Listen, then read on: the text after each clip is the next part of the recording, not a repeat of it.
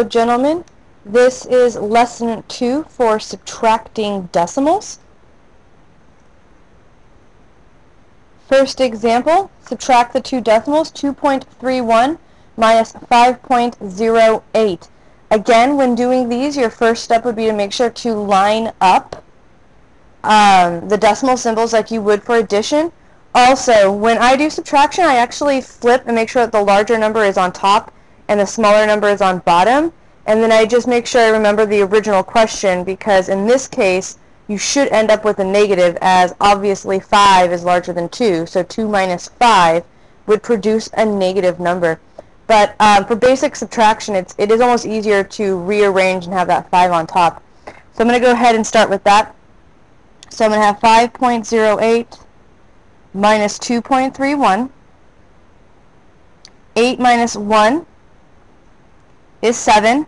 0 minus 3, we need to fix that, so you steal from the 5 and turn it into a 4. And give yourself a 10, so 10 minus 3 is 7. And then 4 minus 2 is 2. And then again, when we bring it over here to do the 2.77, we remember that it's actually negative, because again, the 5 was the second number, so you would end up with negative 2.77. So this showed you two different things that you have to be aware of. One, when you produce negative solutions, and two, borrowing, when you need to borrow in order to solve or to continue to solve the subtraction problem. So that's the example for subtracting decimals. The used tries are part A is 6.19 minus 1.42, and B is 1.25 minus 6.32.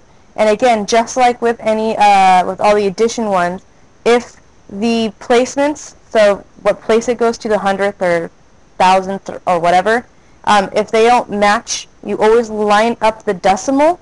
Always make sure those decimals are lined up, and then just put in zeros as placeholders. Okay, and again, this goes into your interactive notebook. Left side notes, right side you tries.